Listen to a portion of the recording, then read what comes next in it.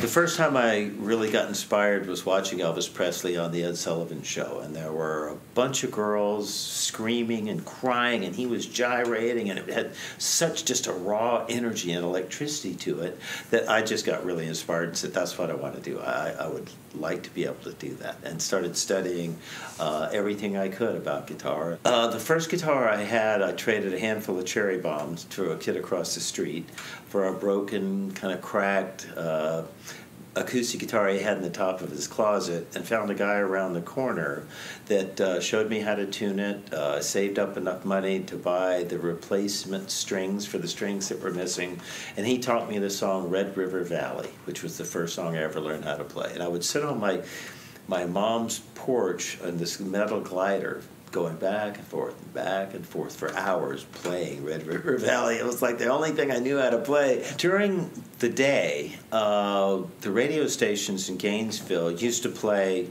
really kind of very white bread songs. Like you'd turn on and you'd hear Pat Boone singing Tutti Frutti.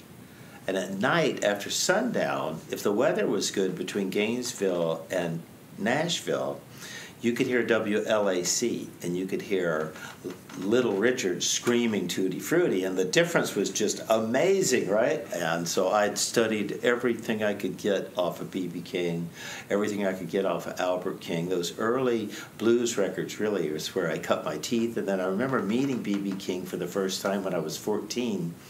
It was interesting in the South because he was playing in a barn outside of town. And they had taken a door and turned it down on bales of hay, and that was their bar with a couple of kegs of beer that were served in, just plastic cups and stuff. And B.B. came out and he played 4 sets the whole night.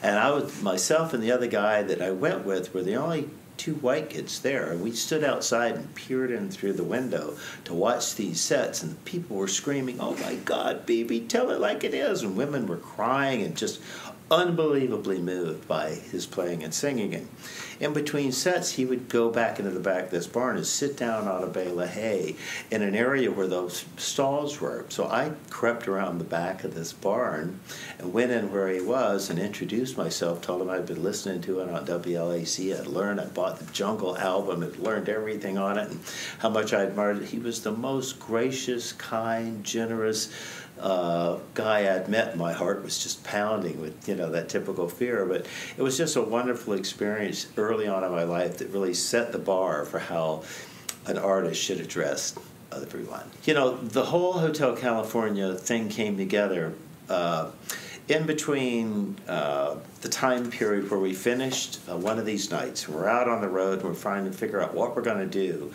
I had been told by Bernie Ledden that if I wanted to write songs with the Eagles, meaning Don and Glenn, the 2 songwriters there, that I should write music beds.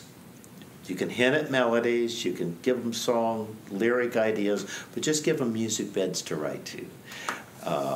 So I had made a tape of about 15 or 16 song ideas, one of which was my demo of Hotel California that I made in my back bedroom with acoustic 12-string, me playing bass, a Roland drum machine, trying to simulate a guitar part between Joe and I, me playing the reggae part. Pretty much the basics of the whole concept musically came out of that demo.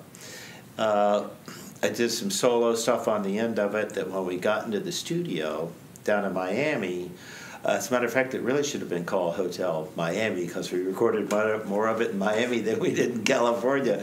But we were down there, and it came time for us to record the solos, Joe and I. So Joe and I are sitting in the studio with 2 guitars, and we're just going at each other, trading off, and Hindley comes walking in and says, "Stop, what are you doing? That's not right." I said, "What do you mean that's not right?" He said, "You got to play it just like the demo." He'd been listening to the demo over and over for over a year now. And I said, "Well, I don't know what I played. I just made that up, He said, "Well, we got to get that so you can learn it."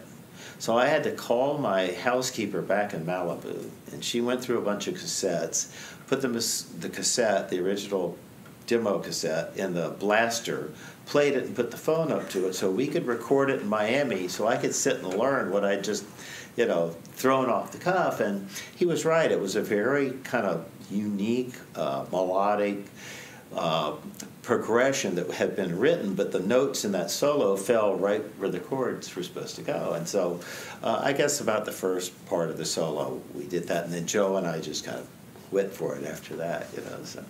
Well, there's a real variety on this record.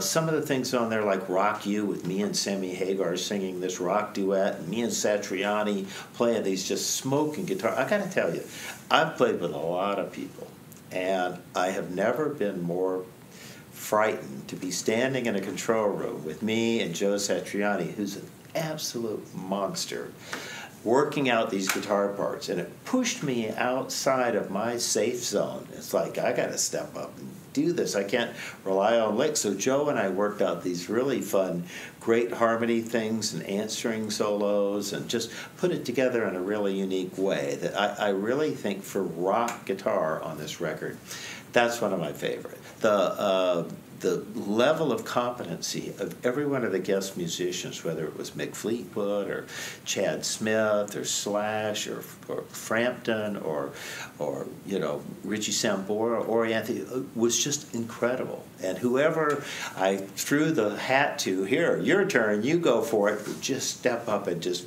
crush it, Alec Lifeson, I don't know if you know who he is, from Canada, but he and I had done a bunch of charity work together, and I knew Neil Peart fairly well, and he told me before it came out that he was done playing.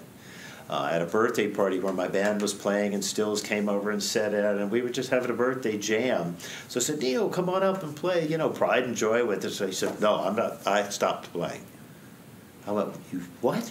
Yeah, I quit. I'm done. I'm not playing drums anymore.